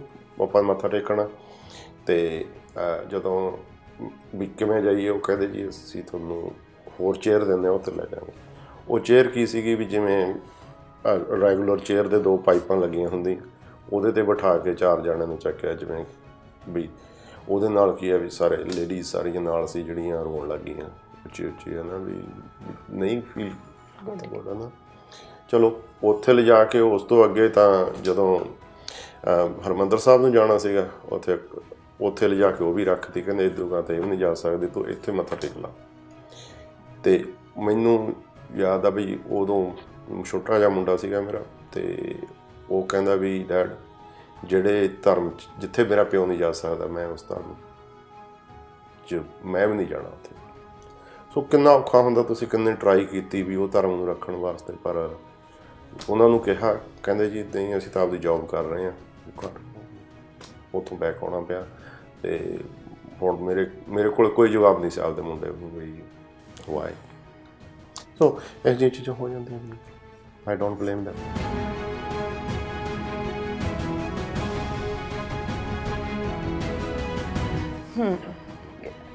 ਅਨਐਕਸੈਪਟੇਬਲ ਆ ਕਿ ਜਦੋਂ ਤੁਸੀਂ ਆਪਣੇ ਬੱਚਿਆਂ ਨੂੰ ਕੁਛ ਇੰਸਪੀਰੇਸ਼ਨਲ ਸਿਖਾਉਣਾ ਚਾਹੁੰਦੇ ਆ ਅਤੇ ਅੱਗੋਂ ਤੁਹਾਨੂੰ ਕਮਿਊਨਿਟੀ ਤੁਹਾਨੂੰ ਤੁਹਾਡਾ ਧਰਮ ਨਹੀਂ ਤੁਹਾਡਾ ਸਾਥ ਦੇ ਰਿਹਾ ਸੋ ਦਿਸ ਇਜ਼ ਨਾਟ ਐਕਸੈਪਟੇਬਲ ਧਰਮ ਤਾਂ ਨਹੀਂ ਜੀ ਮੈਂ ਕਹੂੰ ਕੁਛ ਲੋਕ ਜਿਹੜੇ ਮੂਹਰੇ ਲੱਗੇ ਹੋਏ ਆ ਧਰਮ ਤਾਂ ਆਪਣਾ ਇਹ ਨਹੀਂ ਕਹਿੰਦਾ ਹਾਂਜੀ ਹੁਣ ਇੱਥੇ ਸਾਰੇ ਗੁਰਦੁਆਰਿਆਂ 'ਚ ਜਾਣਾ ਹੀ ਆ ਦੇ ਗਿਵ ਮੀ ਪ੍ਰਾਇਓਰਟੀ ਬਟ ਉਹ ਤਾਂ ਆਪਾਂ ਇਹੀ ਕਹਿ ਸਕਦੇ ਵੀ ਕੋਈ ਸਿਰ ਫੇਰੇ ਲੋਕ ਆ ਜਿਹੜੇ ਪੂਰੇ ਤੁਹਾਡਾ ਵਿਸ਼ਵਾਸ ਕਿਤੇ ਨਾ ਕਿਤੇ ਡਗਮਗਾ ਜਾਂਦਾ ਜੀ ਹਾਂਜੀ ਜਦੋਂ ਬੱਚੇ ਕਹਿੰਦੇ ਫਿਰ ਸਮਝਣਾ ਚਾਹੀਦਾ ਸਾਨੂੰ ਪਰ you are inspiration for those ਜਿਹੜੇ ਜਾ ਨਹੀਂ ਸਕਦੇ ਕਿਤੇ ਪਰ ਜਿਹੜੇ ਆਪਣੇ ਆਪ ਨੂੰ ਐਸਟੈਬਲਿਸ਼ ਕਰਨਾ ਚਾਹੁੰਦੇ ਤੇ ਅੱਜ ਦੇਖੋ ਢਿੱਲੋਂ ਡਿਜ਼ਾਈਨਸ ਬ੍ਰਿਟਿਸ਼ ਕੋਲੰਬੀਆ ਦੇ ਵਿੱਚ ਨੰਬਰ 1 ਤੇ ਜਾ ਰਿਹਾ ਨਹੀਂ ਇੱਕ ਤਾਂ ਮਿਹਨਤ ਹੈਗੀ ਹੈ ਜੀ, ਮਿਹਨਤ ਕਰਨੀ ਚਾਹੀਦੀ ਹੈ ਹਰੇਕ ਨੂੰ, ਮੈਂ ਮੰਨਦਾ ਵਾਂ। ਇੱਕ ਬਸ ਉਹ ਰੁਕਣਾ ਨਹੀਂ ਚਾਹੀਦਾ। ਮੈਂ ਤਾਂ ਇਹ ਕਹੂੰਗਾ ਵੀ ਰੁਕਣਾ ਨਹੀਂ ਚਾਹੀਦਾ। ਜੇ ਮੈਂ ਉਦੋਂ ਸੋਚ ਲੈਂਦਾ ਵੀ ਚਲੋ 1000 2000 ਜਿਹੜੀ ਪੈਨਸ਼ਨ ਸੀ ਵੀ ਉਹ ਆਉਂਦੀ ਆ, ਚੱਲ ਮੇਰੀ ਤੇ ਲਾਈਫ ਚੱਲ ਜੂ, ਉਹ ਹੁਣ ਉਹ 1000 2000 ਤਾਂ ਕਿਤੇ ਰਹਿ ਗਏ ਹੈ ਨਾ। ਨਾਲੇ ਪੈਸਾ ਹੀ ਕੋਈ ਨਹੀਂ ਚੀਜ਼ ਜਿਹੜੀ ਰੋਜ਼ ਜਾਣਾ, ਨਵੇਂ ਬੰਦਿਆਂ ਨੂੰ ਮਿਲਣਾ। ਅੱਜ ਤੁਸੀਂ ਇੱਥੇ ਬੈਠੇ ਹੋ ਬਿਕਾਜ਼ ਜੇ ਮੈਂ ਢਿੱਲੋਂ ਡਿਜ਼ਾਈਨ ਨਾ ਸ਼ੁਰੂ ਕੀਤਾ ਹੁੰਦਾ, ਤੁਸੀਂ ਇੱਥੇ ਨਾ ਆਉਂਦੇ, ਆਪਾਂ ਨਾ ਮਿਲਦੇ। Everything meant to be. ਹਾਂਜੀ।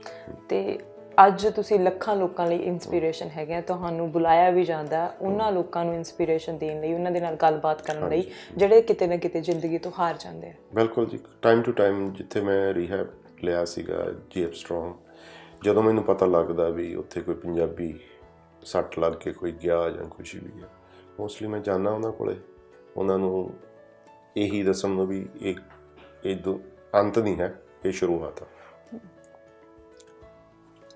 If I can do that, they can do that. Anybody can do that. ਜੇ ਇੱਕ ਆਪਣੇ 'ਚ ਭਾਵਨਾ ਹੋਣੀ ਚਾਹੀਦੀ ਹੈ, ਇੱਕ ਇੱਛਾ ਹੋਣੀ ਚਾਹੀਦੀ ਹੈ, ਸਭ ਕੁਝ ਕਰ ਸਕਦੇ ਹਾਂ ਅਸੀਂ।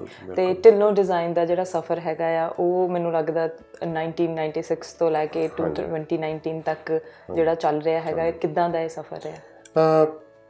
Because of the community.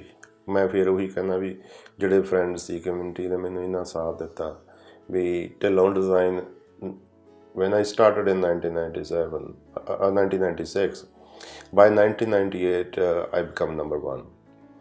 Since then I told my teacher that now I'm #1 in Surrey because with the numbers. So he said it's easy to go there, it's hard to stay there. Yeah, you will spend your whole life to stay there. So that's what I'm doing. I'm struggling to stay there. ਸਹੀ ਗੱਲ ਹੈ, ਬਹੁਤ ਵਧੀਆ ਗੱਲ ਹੈਗੀ ਕਿ ਤੁਸੀਂ inspiration ਵੀ ਹੋ ਤੇ ਇੱਕ ਤੁਸੀਂ ਇੱਕ ਲੋਕਾਂ ਦੇ ਲਈ ਇੱਕ ਮੁਕਾਮ ਸੈੱਟ ਕਰਤਾ ਹੈ ਜਿੱਥੇ ਲੋਕ ਪਹੁੰਚਣਾ ਚਾਹੁੰਦੇ ਨੇ, ਜਿੱਥੇ ਤੁਹਾਨੂੰ ਦੇਖਣਾ ਚਾਹੁੰਦੇ ਨੇ। ਸੋ ਸਨ ਵੀ ਪ੍ਰਾਊਡ ਕਰਦਾ ਹੈ, ਵਾਈਫ ਵੀ ਪ੍ਰਾਊਡ ਕਰਦੀ ਹੈ ਤੇ ਕਮਿਊਨਿਟੀ ਵੀ ਕਿਤੇ ਨਾ ਕਿਤੇ ਪ੍ਰਾਊਡ ਕਰਦੀ ਹੈ। ਤੇ ਇਹ ਹੋਰ ਕੋਈ ਅਜਿਹਾ ਇਨਸੀਡੈਂਟ ਜਿਹਦੇ ਨਾਲ ਤੁਸੀਂ ਆਪਣੇ ਆਪ ਤੇ ਪ੍ਰਾਊਡ ਫੀਲ ਕੀਤਾ ਹੋਵੇ?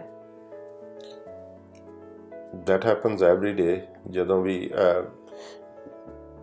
ਜਿਵੇਂ ਕੋਈ ਵੀ ਪੋਲੀਟੀਕਲ ਫੰਕਸ਼ਨ ਹੁੰਦਾ ਜਾਂ ਕੁਛ ਵੀ, ਤੇ ਦੇ ਇਨਵਾਈਟ ਮੀ ਐਂਡ ਮੈਨੂੰ ਸਭ ਤੋਂ ਅੱਗੇ ਰੱਖਦੇ ਸਾਰੇ ਦੋਸਤ ਆ, ਜਾਂ ਮੈਨੂੰ ਦੋਸਤਾਂ 'ਤੇ ਮਾਣ ਹੁੰਦਾ ਜਦੋਂ ਕਈ ਵਾਰ ਜਦੋਂ ਕੋਈ function 2nd floor 3rd floor 'ਤੇ ਰੱਖਿਆ ਹੁੰਦਾ, ਐਲੀਵੇਟਰ ਨਹੀਂ ਹੁੰਦਾ, ਬਟ ਮੈਂ ਕਹਿੰਦਾ ਹੁੰਦਾ ਵੀ ਨੋ ਆਈ ਕਾਂਟ ਗੋ ਦੇਅਰ, ਸਾਰੇ ਚੱਕ ਕੇ ਲੈ ਜਾਂਦੇ ਮੈਨੂੰ ਉੱਪਰ।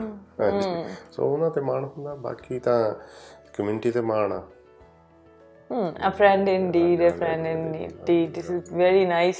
ਤੇ ਇਦਾਂ ਹੀ ਤੁਹਾਡੇ ਨਾਲ ਗੱਲਬਾਤ ਜਾਰੀ ਰਹੂਗੀ, ਤੁਹਾਡੇ ਸਫ਼ਰ ਦੇ ਬਾਰੇ ਗੱਲਬਾਤ ਹੁੰਦੀ ਰਹੇਗੀ। ਤੇ ਰੁਕਦੇ ਹਾਂ ਇੱਕ ਬ੍ਰੇਕ ਦੇ ਲਈ।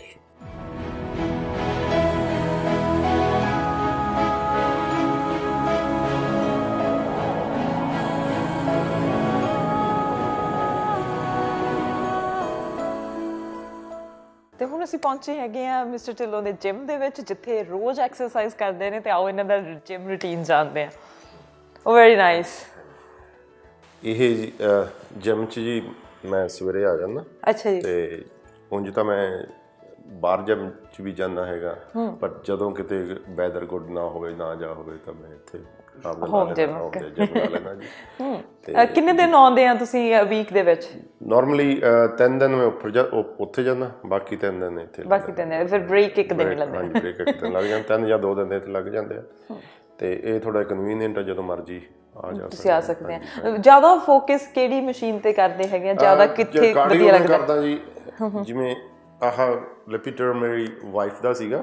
ਓਕੇ। ਤੇ ਹੁਣ ਪਹਿਲਾਂ ਮੈਨੂੰ ਸਾਈਕਲ ਸੀਗਾ ਛੋਟਾ ਜਿਹਾ ਇੱਕ, ਉਹ ਪਿਆ, ਉਹਦੇ ਨਾਲ ਫਿਰ ਐਕਸਰਸਾਈਜ਼ ਘੱਟ ਹੁੰਦੀ ਸੀਗੀ।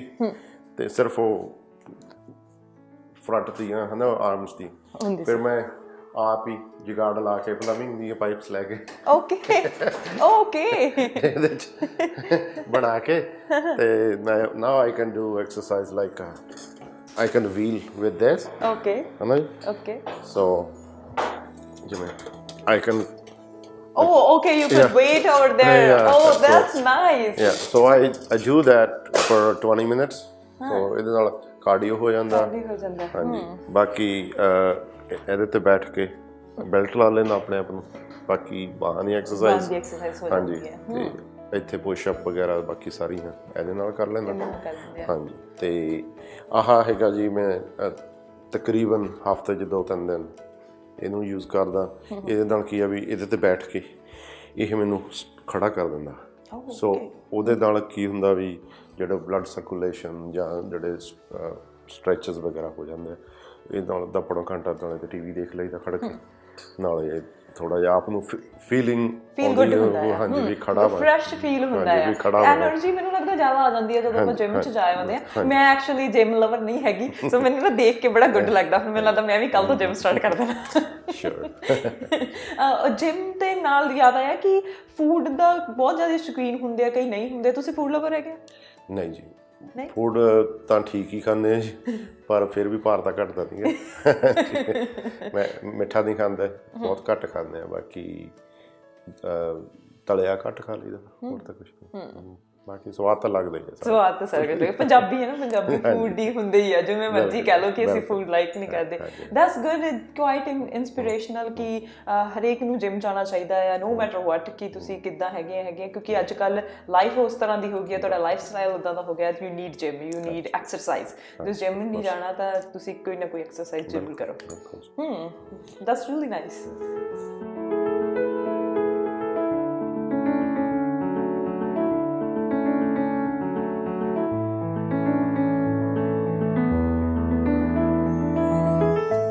ਅਸੀਂ ਜਿਮ ਦਾ ਟੂਰ ਕਰ ਆਏ ਹਾਂ, ਤੁਹਾਡੇ ਨਾਲ ਗੱਲਾਂ ਬਾਤਾਂ ਹੋ ਗਈਆਂ ਨੇ, ਪਰ ਅਸੀਂ ਇਹ ਜਾਣਨ ਦੀ ਕੋਸ਼ਿਸ਼ ਕਰਦੇ ਹਾਂ ਮਿਸਟਰ ਢਿੱਲੋਂ ਕਿ ਪਹਿਲੀ ਚੀਜ਼ ਜਿਹੜੀ ਤੁਸੀਂ ਲਾਈਫ ਦੇ ਵਿੱਚ ਲਈ ਹੋਣੀ ਆ, ਪਹਿਲਾਂ ਘਰ ਜਾਂ ਪਹਿਲੀ ਗੱਡੀ, ਸੋ ਉਹਦੇ ਬਾਰੇ ਅਸੀਂ ਥੋੜ੍ਹਾ ਜਿਹਾ ਜਾਣਨਾ ਚਾਹੁੰਦੇ ਹਾਂ। ਸਭ ਤੋਂ ਪਹਿਲਾਂ ਸਟਾਰਟ ਕਰਦੇ ਹਾਂ, ਫਸਟ ਜਿਹੜੀ ਤੁਸੀਂ ਘਰ ਲਿਆ ਸੀ ਉਹ ਕਿੱਥੇ ਲਿਆ ਸੀ ਅਤੇ ਕਦੋਂ ਲਿਆ ਸੀ?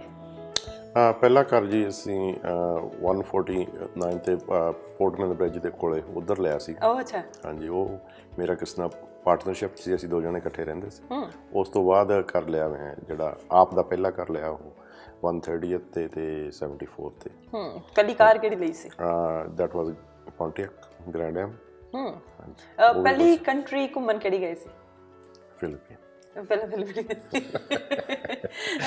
ਪਹਿਲੀ ਪੇਅਰ ਆਫ ਜੇ ਗਲਾਸਿਸ ਦੀ ਗੱਲ ਕਰੀਏ ਤਾਂ ਕਿਹੜੀਆਂ ਲਈਆਂ ਸੀ, ਯਾਦ ਹੈ ਕੁਛ? ਰੇਬਨ। ਉਹ ਵੀ ਫਿਲੀਪੀਨ ਤੋਂ। ਹਾਂਜੀ।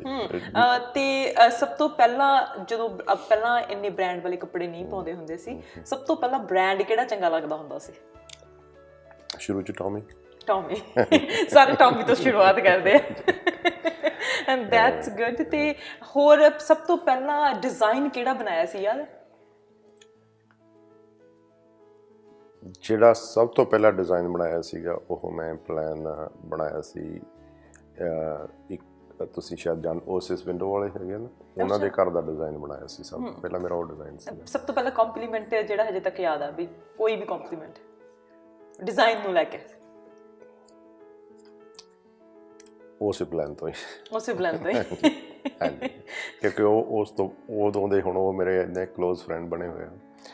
ਇੱਕ ਜਿਹੜੀ ਚੀਜ਼ ਮੈਂ ਇੱਥੇ ਕਈ ਵਾਰ ਤੁਸੀਂ ਬਿਜ਼ਨਸ ਦੇ ਵਿੱਚ ਇਹੋ ਜਿਹੇ ਬੰਦੇ ਮਿਲ ਲੈਂਦੇ ਹੋ ਵੀ ਮੈਨੂੰ ਇੱਕ ਸਿਆਟਲ ਮੈਂ ਪਲਾਨ ਬਣਾਉਣਾ, ਉੱਥੇ ਮੈਂ ਇੱਕ ਦੋਸਤ ਨਹੀਂ ਪਹਿਲਾਂ ਉਹ ਐਪਸਪੋਰਟ ਤੋਂ ਕੋਈ ਬੰਦਾ ਲੈ ਕੇ ਆਇਆ, ਉਹਨੂੰ ਮੇਰੇ ਕੋਲ ਇੱਕ ਕਲਾਇੰਟ ਵੀ ਉੱਥੇ ਸਿਆਟਲ ਪਲਾਨ ਬਣਾਉਣਾ।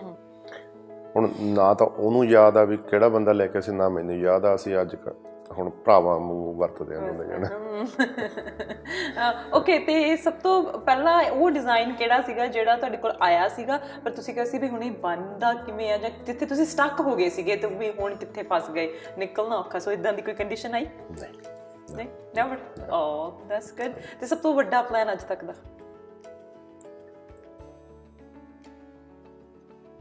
ਆਈ ਥਿੰਕ ਉਹੀ ਸਿਆਟਲ ਵਾਲਾ ਪਲਾਨ, ਜਾਂ ਹੁਣ ਇੱਕ ਪਲਾਨ ਹਾਈਵੇ 10 ਤੇ ਤੁਸੀਂ ਦੇਖਿਆ ਹੋਣਾ ਨਵਾਂ ਬਣਿਆ 160 ਦੇ ਕੋਲੇ, ਕਾਫੀ ਵੱਡਾ। ਤੇ ਪਹਿਲੀ ਵਾਰ ਜਿਮ ਕਦੋਂ ਗਏ ਸੀ? ਜਿਮ ਮੈਂ ਦੈਟਸ ਅ ਫਨੀ ਸਟੋਰੀ। ਮੈਂ ਜਦੋਂ ਮਿਲ ਦੇ ਵਿੱਚ ਕੰਮ ਕਰਨ ਲੱਗਾ ਤਾਂ ਮੈਨੂੰ ਜੋਬ ਮਿਲੀ ਰਿਵਰ ਦੇ ਵਿੱਚ, ਜਿਹੜੀਆਂ ਲੌਗਸ ਵਲੌਗਸ ਨੂੰ ਲੈ ਕੇ ਆਉਂਦੀ। ਠੀਕ ਹੈ। ਮੈਨੂੰ ਤੈਰਨਾ ਨਹੀਂ ਸੀ ਆਉਂਦਾ ਤੇ ਕਿਉਂਕਿ ਮੈਂ ਉਹਨਾਂ ਨੂੰ ਕਿਹਾ ਵੀ ਮੈਨੂੰ ਤੈਰਨਾ ਆਉਂਦਾ, ਇਸ ਕਰਕੇ ਮੈਨੂੰ ਜੌਬ ਮਿਲ ਗਈ। ਫਿਰ ਜੌਬ ਤਾਂ ਲੈਣੀ ਸੀ, ਜੌਬ ਤਾਂ ਲੈ ਲਈ ਸੀ, ਪਰ ਹੁਣ ਉਹ ਰਿਵਰ ਦੇ ਵਿੱਚ ਕੰਮ ਕਰਨਾ, ਫਿਰ ਤੈਰਨਾ ਤਾਂ ਸਿੱਖਣਾ ਪੈਣਾ ਸੀ। ਫਿਰ ਮੈਂ ਜਿਮ ਜੁਆਇਨ ਕੀਤਾ, ਉਹਦੇ 'ਚ ਪੂਲ ਸੀਗਾ ਤੇ ਉੱਥੇ ਤੈਰਨਾ ਸਿੱਖਿਆ। That's good, very nice and very nice ਜੀ। Thank you so much again, ਗੱਲਬਾਤ ਕਰਕੇ ਬਹੁਤ ਹੀ ਵਧੀਆ ਲੱਗਿਆ ਤੁਹਾਡੇ ਨਾਲ।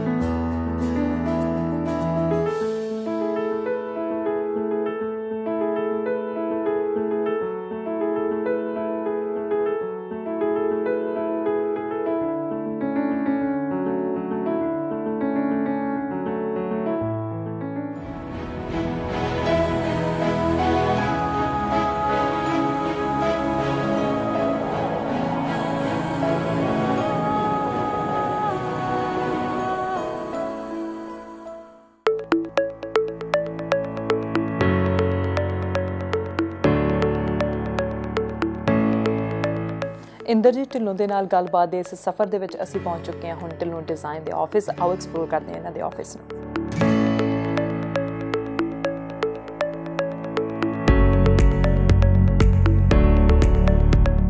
ਹੈਲੋ ਜੀ, ਆ ਜਾਓ। ਤੁਸੀਂ ਸਾਡੇ ਤੋਂ ਪਹਿਲਾਂ ਪਹੁੰਚ ਗਏ, ਦੇਖ ਲਓ। ਆ ਜਾਓ।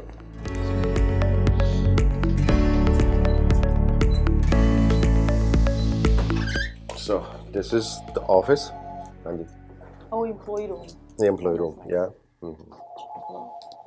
So these are all the.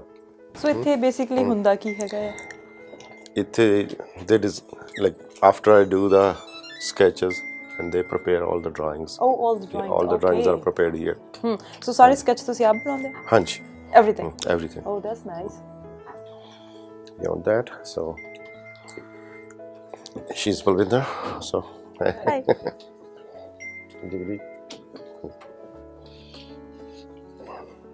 Yasmin? Hello.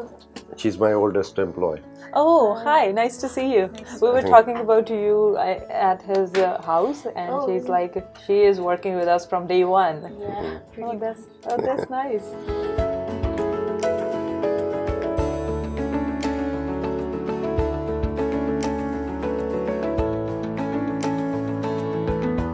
Have a seat. Oh, thank you. Now I'm your client. Yeah, you're right. Yeah, so here I meet all the clients, and there's a boardroom there, and you're having meetings. Yeah, meetings there, and this is a private room, so where we meet all the friends and friends and family whenever they want to visit you, right? Mister Dhillon, ਤੁਸੀਂ ਘਰ ਹੀ ਆਪਾਂ ਕਿੰਨੀਆਂ ਵਧੀਆ ਗੱਲਾਂ ਕੀਤੀਆਂ, ਇੱਥੇ ਤੁਹਾਨੂੰ ਆਉਂਦਿਆਂ ਨੂੰ ਮੈਨੂੰ ਲੱਗਦਾ ਕੈਚ ਕਰਨਾ ਸਾਨੂੰ ਔਖਾ ਹੋ ਗਿਆ ਥੋੜ੍ਹਾ ਜਿਹਾ, ਆਉਂਦੇ ਹੀ ਬਿਜ਼ੀ, ਸੋ ਕੰਮ ਦਾ ਪ੍ਰੈਸ਼ਰ ਵੀ ਹੁੰਦਾ ਹੋਣਾ ਆ, ਕਿਵੇਂ ਹੈਂਡਲ ਕਰਦੇ ਆ ਕੰਮ ਦੇ pressure?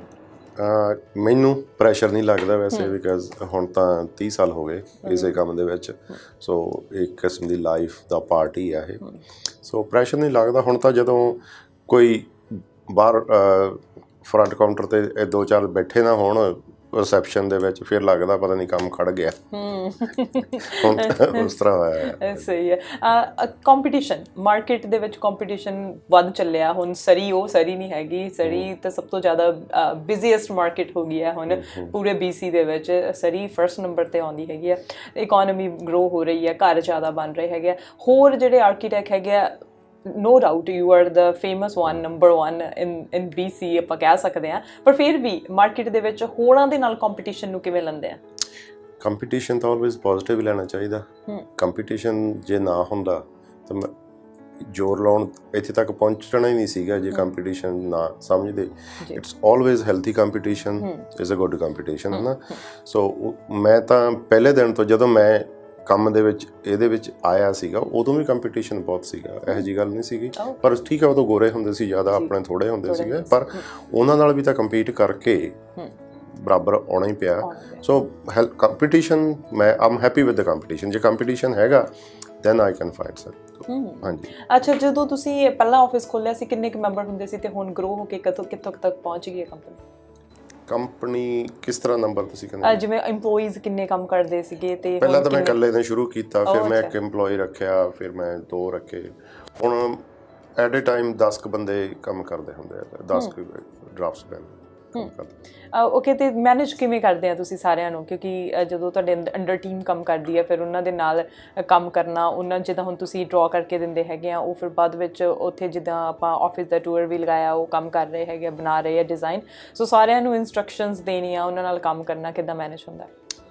Same thing, like tier ਤਾਂ ਬਣਾਉਣੇ ਪੈਂਦੇ ਆ, somebody senior there, supervisor kind of thing, so ਇੱਥੋਂ ਬਣ ਕੇ ਜਦੋਂ ਸਕੈਚ ਬਣ ਕੇ ਉੱਧਰ ਚਲੇ ਜਾਂਦਾ ਤੇ ਫਰੰਟ ਡੈਸਕ ਵਾਲੀ ਕੁੜੀ ਉਹਨੂੰ ਪਤਾ ਵੀ ਕਿਹਨੂੰ ਕਿੰਨਾ ਕੰਮ ਦੇਣਾ, ਕੀ ਦੇਣਾ।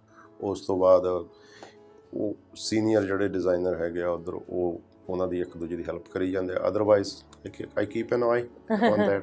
ਟ੍ਰੇਨਿੰਗ ਸਭ ਤੋਂ ਜ਼ਿਆਦਾ ਜ਼ਰੂਰੀ ਹੁੰਦੀ ਹੈ ਸਟਾਫ ਦੇ ਵਿੱਚ। ਪਹਿਲਾਂ ਟ੍ਰੇਨਿੰਗ ਤੁਸੀਂ ਆਪ ਪਰਸਨਲੀ ਉਹਨਾਂ ਨੂੰ ਹੈਲਪ ਕਰਦੇ?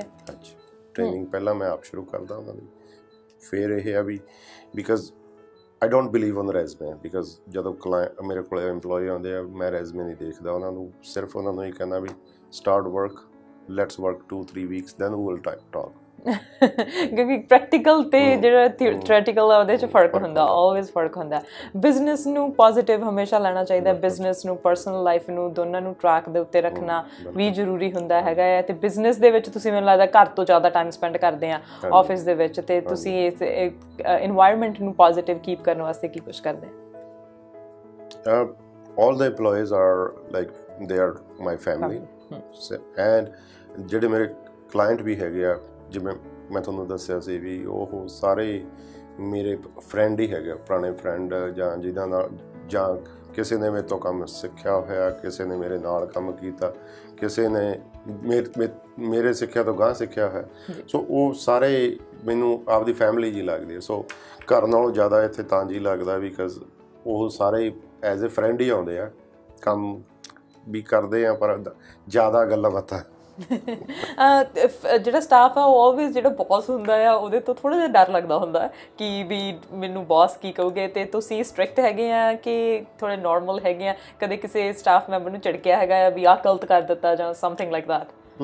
ਕਰਨਾ ਵੀ ਪੈਂਦਾ ਕੰਮ ਦੇ ਵਿੱਚ, ਅਤੇ ਪਰ ਮੈਂ ਟਰਾਈ ਤਾਂ ਕਰਦਾ ਹੁੰਦਾ ਵੀ ਨਾ ਹੋਵੇ, ਪਰ ਜੇ ਹੁਣ ਕੋਈ ਗਲਤੀ ਤੇ ਗਲਤੀ ਕਰੀ ਜਾਂਦਾ ਦੈਨ ਯੂ ਹੈਵ ਟੂ, ਕਿਉਂਕਿ ਕੰਮ ਵੀ ਰੱਖਣਾ ਤੇ ਤੁਸੀਂ EMPLOYE ਨੂੰ ਵੀ ਖੁਸ਼ ਰੱਖਣਾ। ਜੀ, ਤੁਹਾਡੇ ਤੋਂ ਦੇਖ ਕੇ ਲੱਗਦਾ ਨਹੀਂ ਤੁਸੀਂ ਸਟ੍ਰਿਕਟ ਹੋਵੋਗੇ, ਬਟ ਅਸੀਂ ਮੰਨ ਲੈਂਦੇ ਹਾਂ, ਕਰਨਾ ਪੈਂਦਾ। ਬਿਲਕੁਲ ਇੱਦਾਂ ਹੀ ਤੁਹਾਡੇ ਨਾਲ ਗੱਲਬਾਤ ਜਾਰੀ ਰਹੂਗੀ, ਅਤੇ ਮੈਨੂੰ ਲੱਗਦਾ ਤੁਸੀਂ ਇੱਕ ਮੀਟਿੰਗ ਦੇ ਵਿੱਚ ਵੀ ਜਾਣਾ ਹੈ। We will catch you there.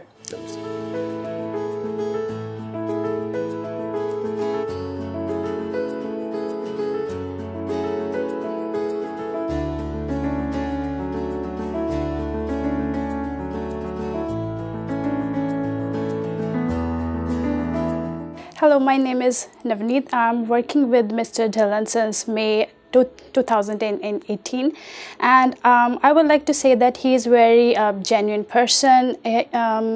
The atmosphere at our work is very good, and I can say that it's more like a family to work with him. He is a good boss, a good leader. I got to learn so much from him, and all I can say that I am loving my work here, and good to see that what's this work bring to me. I can say that there are many qualities in Mr. Dhillon, like he is very genuine, and he knows how to handle work. Like our office is mostly busy at all of the time, so I get to learn that there are some things that need to be prioritized, and how we need to manage work, and how efficiently we can organize. And I think Mr. Dhillon is working with this company since many years, and he's a good person, and we can say that he's very good leader, and he knows how to respect clients, and how to give the value to his clients and even his employees.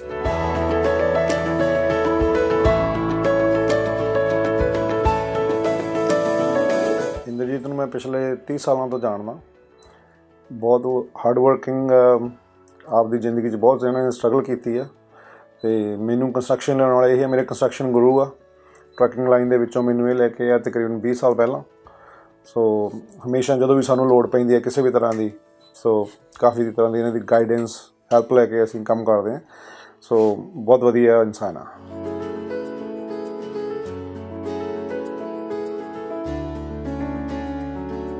I think he's just amazing. Like, I have been working here since 6 months, and whatever I have learned from him, I cannot believe that like before, like working here, I had no idea what I'm gonna do with my life and future. But he hired me when I was not expecting myself anywhere, and I have learned a lot in 6 months. And I think he's just amazing human being. He's very kind, and I always appreciate him even to my friends and be like, okay, my boss is amazing. And he treats me like a kid actually. He always call me बेटा करके बोलते ने और बहुत ज़्यादा इज्जत मानना सानू ट्रीट करते ने, राइट। और बहुत एक्सपीरियंसड भी हैगे ने एंड काम बहुत सीखा मैंने, तो मैनू अच्छा लगता है इत्थे काम करना। एंड 6 months ही हुए हैं, like I'm pretty new, but he's someone that I really wanna, like, you know, I don't know, like I think I have no family here, but I see him like my father, right? Not just as my boss, but someone who can give me a good guidance for life, not just for work. And that's it. I wish him all the best. He's not less than anyone. I know, like there are so many we see people like, you know, when I came here, for me it was a struggle being a student, and still I'm struggling a lot. But I want to thank him for the last 6 months. He gave me this job and I could actually do a lot in my life. And well, this interview is, I think, everything, you know. I wanted to I wanted to thank him on the Christmas dinner, the speech what I wanted to prepare for him, but you guys just came right now, and unprepared speech, and there was like a sudden surprise. So this what I wanted to speak for him on the Christmas dinner. So I'm just like giving him thumbs up that he's amazing. He's not less than anyone, and he's just best.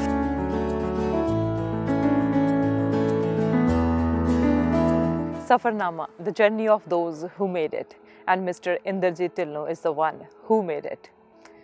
सफ़रनामा एक अजिहा सफ़र, औकड़ा भरिया, मुश्किलां भरिया, ते उस तो बाद एक मुकाम ते जाना, ते उस मुकाम दे उत्ते बने रहना। बहुत लोग उस मुकाम उत्ते जाना चाहुंदे ने ते उसनूं हासिल करना चाहुंदे ने। इंदरजीत ढिल्लों सारिਆਂ ਦੇ ਲਈ, ਸਾਡੇ ਸਾਰਿਆਂ ਦੇ ਲਈ प्रेरणा ने, इंस्पीरेशन ने। अजिही जिंदा दिली नूं सलाम।